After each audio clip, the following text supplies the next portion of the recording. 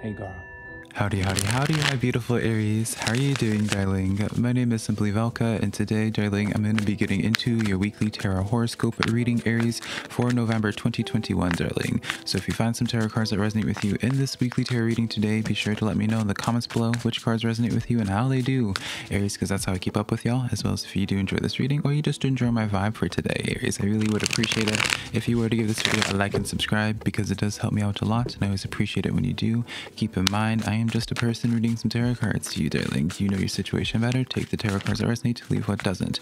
Remember, it doesn't matter what you identify as, Aries, whether it's he, she, they, them, anything inside or outside of that spectrum, darling. If this tarot reading is going to resonate with you, I promise you it's going to resonate one way or another. So I think I just got all the bases covered, honey. Remember that tarot readings are just here for some food for thought, Aries. And yeah, let's just jump into this tarot reading for you, Aries. Let's jump into your first overall vibe check energy, darling. Well, let's see just where the general vibes are. Let's do that vibe check for this week, Aries.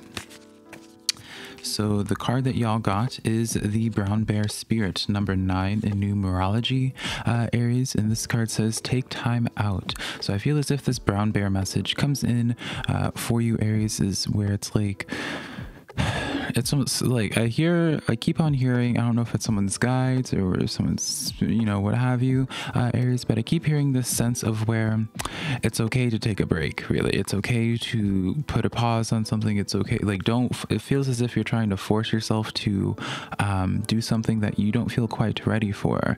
And it's like this message of like getting out of your head, Aries, and just don't try to rush things is kind of the message that I get. It's almost as if for some of you, Aries, I get this sense of where yeah, it's just like this sense of rushness. I don't know if there's like something that recently happened, Aries, for you that was traumatic or just, you know, a lot to take in or hurtful for you, Aries, or just stressful, darling, right? Especially with 2021, honey, it can be just all the above, honey.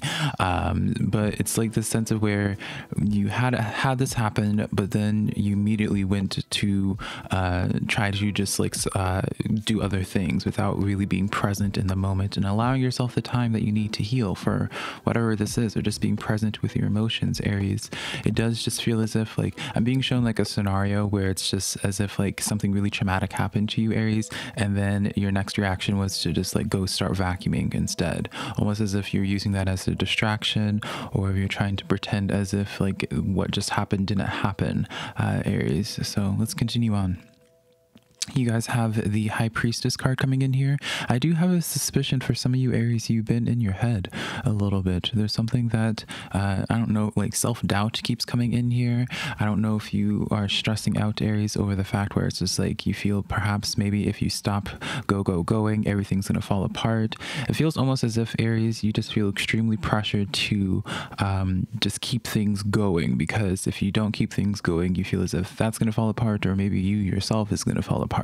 And you know, I'm not no psychiatrist, honey, but don't you think that's kind of like a sign, Aries, to slow down a little bit? Just a thought though, honey. We then have the Ace of Swords coming in here. A lot of cards of like self-doubt, and the reason why I say this is because I never like to point out when something's inverted or not. I just keep it internally, just to not confuse you, Aries. But I do get this sense of where yeah, it's just this message of where you're just really in your head. I don't know if like it's almost as if like you were really gung-ho about something, Aries, or you had a perception of how like a relationship was going to work out, or even just with like your own finances, darling. 9 of Pentacles. It feels like you're questioning everything that you once knew, questioning yourself, questioning some of y'all even like your belief system, and like you know, with this 9 of Pentacles, it's almost as if like some of y'all are asking the question if you could even see yourself out of this, if you can even make it through this. Just a lot of anxious energy, just a lot of energy, Aries, about stressing about the future. What is your future going to be looking like? How do you handle your future? And you know, for some of you guys, I don't know if there's like a sense of like gaslighting, or maybe you're just gaslighting yourself, Aries, but there is just like this message where it's just like I feel like there's just a lot of self-doubt and almost like I don't know. It's this weird energy. I'm not used to tapping into something like this, Aries. We have the Two of Pentacles here. So you're left with a choice. You're juggling things. I get this sense for you, Aries, that for some of y'all, I'm gonna be honest here. I do feel as if some of you guys have been pushing yourself so much, Aries, in one specific path because that's all that you've known. And I feel as if spirit is influencing you, or your life is setting up in such a way, Aries, of where I don't know. I just feel as if some of you guys are going to be drastically shifting what it is that you're doing, or, maybe some of you guys, it's giving me very much so the scenario, Aries, of where it's just like maybe you were going to school to be like a lawyer, just as an analogy, going to be school to be a lawyer. And then like right before you graduate, or you've been a lawyer for X amount of years, and then there's like this calling where you're just like, I don't know if like a lawyer is actually for me. You're having this question, be like, maybe I want to be a baker. Maybe I want to be a writer. There just seems to be like this sense of like an identity crisis. The Queen of Wands here. Yeah, this is all about your passion, Aries. I do feel for some of you guys, Aries, you guys are going to be... I just feel for many of you guys, there's going to be a doorway opening up, or something's going to be happening in your life, Aries, that you can't really ignore. There's like, you guys keep on getting repetitive signs, Aries, of what it is that you need to do, and kind of like even how you need to do it almost. It's almost as if like you're being, because I'm being shown blueprints at this point in time, Aries. So it's almost as if now at this point, you're like being shown like where it is that you need to take your future, but then like again it's like this stuck on like tradition perhaps, Aries. And then you have the Six of Swords here. I do just feel for many of you guys, you are just making a pretty big transition, and perhaps this transition is part of the reason why things feel so impactful to you currently, or just in the sense of like a lot of unsureness. Really, that's really what it is, Aries. It's like a lot of unsureness in this energy. You don't really know, like, it feels like you guys are having a tower moment, to be honest. You're having a tower moment, and I feel as if you're needing this tower moment in a way, Aries, because this is what's going to get you in better alignment with what drives you. But it's almost as if you guys are taking this, Aries, as like a negative, as like this is a bad sign, or like something of the sort. It's almost as if like you'll feel like you lost, or like you're being a quitter with something, should you choose to wash your hands clean on something and just transition on. Instead of being that lawyer, you move on to other things. We have the Ace of Wands. Yeah, I do definitely feel, whether this is in terms of a relationship in your life, Aries, or whether this is about a job or whatever your business is, darling, this is giving me very much so the message of where it's like you're being pushed, you're being drawn to doing other things. Something else is drawing your attraction. And it's almost as if, Aries, you're waiting for permission, really, to go into this new direction. Or maybe you just are, because it's like you're just like a habitual and tradition for you. At this point, you don't want to transition on to something else new entirely. Interesting. What else is happening for my Aries? Two of Cups. Yeah, I do definitely feel like many of you guys are transitioning on in relationships, whether this is platonic or romantic. So friendships, romantic. Maybe you associated this connection prior, Aries, to be like a soulmate connection or a twin flame, darling. It's up to you to put those categories in. Obviously, you'll know what it is that you feel. But it feels as if you're transitioning on from something that you initially really saw a lot in this. You saw a lot of potential. You really thought you could do something with this, and because you really saw such a future with this, you're now like life is setting up in such a way where you're kind of being forced to transition into a new direction. And I feel like this is a good direction for you, but for some reason there is just a sense of resistance on your side, Aries. So very interesting here. I just feel as if for many of you guys are definitely, Aries, stepping into new connections. Because of that Queen of Wands, this is definitely, I take this as a good sign personally, Aries, just because this is a sign of where it's like you're doing something that's more in alignment with you. Something that's going to be driving you. You have the Queen of Wands as well as the Ace of Wands. Like, I mean, it kind of sets it up itself, all about that passion, your energy, Aries. And then you have the new moon in Cancer. You and your loved ones are safe, Cancer. I'm calling you Cancer now because it's the new moon in Cancer. You and your loved ones are safe, Aries. So maybe it's like the sense of like the uncertainty of this all, which is understandable, Aries, if this is the case where it's like, you know, going into this new territory, you don't know what it's going to look like. You don't know how it's going to be, but you're getting the affirmation from these cards, at least, that where it is that you're feeling kind of called to, and just how life is setting up to really split your path into a whole new direction. Because many of you guys are having a tower moment, Aries. It's like you're just getting reassurance from the universe, from these tarot cards, darling, that it's all going to be okay. Take a breath, Aries, and just trust in the process. All right. So let's give these cards to Miss Barbara Walters and to Miss Aretha Franklin, honey. And then, Aries, let's get into your spirit guide messages. Let's see what messages we have coming in from your spirit guides and your ancestors. Let's see what's up there. What messages do we have for my beautiful Aries in regards to their spirit guides and their ancestors? We have the King of Cups stepping forward to you with the Ten of Wands. Ooh, yeah, Aries. There's a lot of emotional weight right now going on for you guys, and this moon energy. A lot of emotional weight. It's almost, I wouldn't be surprised, Aries, if some news came forward to you recently. That really, like, that's the thing. It's almost as if you received some bad news, or you got like the omen of something being like, oh, maybe I can't avoid this, maybe I can't move on from this. And so I feel like that's like what's having you, yeah, King of Wands. I really do, you know, the advice that you're getting from your spirit guides and ancestors, Aries, is that you are being called to go into a new direction in your life, truly.